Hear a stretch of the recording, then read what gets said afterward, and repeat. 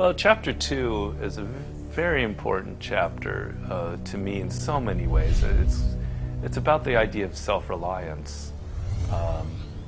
And self-reliance is a big history with me personally, because there's an essay called On Self-Reliance by Ralph Waldo Emerson, written in the 19th century.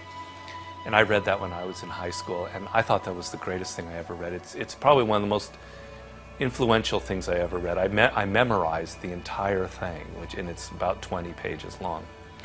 And the concept is, in so many ways in life, we're kind of running away from ourselves. We were born as an individual. Every single human being was born in is a completely unique creation. Your DNA, your experiences, your brain, the way it's wired, there'll never be another one like you. And always in life, we're running away from that. And we want other people to help us. We want other books to help us. We want a teacher to show us the way. We want to join a group that will suddenly bring us salvation. We think that if we belong to a church, they will be able to show us the way. And Emerson is saying it's all an illusion. You were born with everything that you need in life. You have resources and powers that you're not even aware of. If you were suddenly put on an island by yourself, you would find all of these resources within you. But in society, you kind of lose a sense of the power that you have and of this self-reliance. So this is a really, really important theme for me. And in the context of this chapter that we created, I think it's more important now than ever, because I see Americans becoming a culture of dependence in a way. We came from a culture in the 19th century of people that lived off the land, that were incredibly self-reliant, that knew how to get what we wanted for ourselves. It's what made our country wealthy and powerful and different from anything else, to a culture of dependence. It's people become dependent on a very simple level on technology. They become dependent on entertainment for the slightest.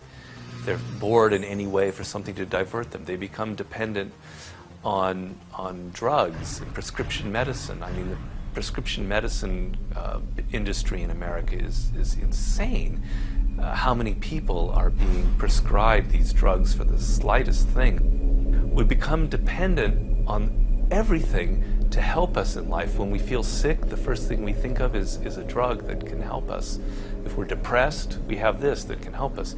And we're not developing things from within. We're not developing our own skills and talents. So that, for instance, if you learn early on in life to read a book and to think for yourself, when you felt bored or you felt depressed, you would now have these resources that you could depend on, these thoughts, these ideas, these books, or it could even be a person, a guru or a mentor that you could trust. You could turn to this, and it's something that comes from within you. It's a power you have developed, and nobody can take that away from you. I think this is an extremely important issue for nowadays, and what really impressed me with someone like 50 is he grows up in a world without any parents. I mean, it's a hard thing to imagine in life, but try for a moment, put yourself in those shoes. He never knew his father. To this day, he doesn't know who his father is. His mother was murdered when he was 8 years old. She was a hustler. His grandparents take him in, but they have 9 other kids that they're looking after from various different extended families.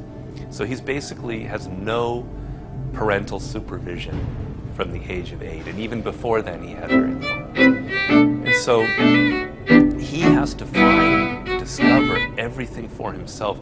He can't depend on other people to give him anything. They won't give him money, they won't give him clothing, they won't give him education. And so he on his own, as if that metaphor of being on a desert island is his life. He's on a desert island.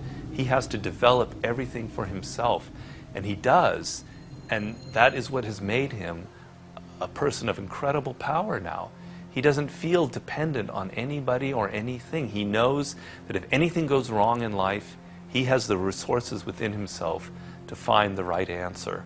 And so I think this is an idea that applies to an individual, it applies to a company, to a leader, to a CEO, it applies to relationships. Self-reliance is, to me, the most, if you're going to develop anything in life, that has to be it. That's the most important skill.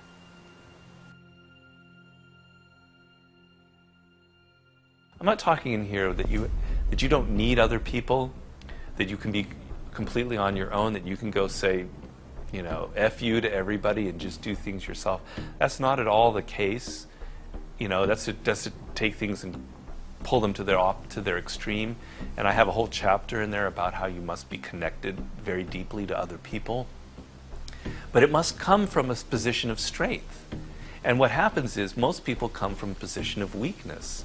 They glom onto other people or to groups or to churches or to political organizations because they feel empty inside and they need somebody else to fill them in. But when you feel strong and you feel certain of yourself and you know what makes you different and powerful and interesting and unique, now you're ready to have a relationship with a man or a woman, or to join a group, or to feel connected in a way that's much more powerful than if you come at it from this position of neediness and insecurity and dependence.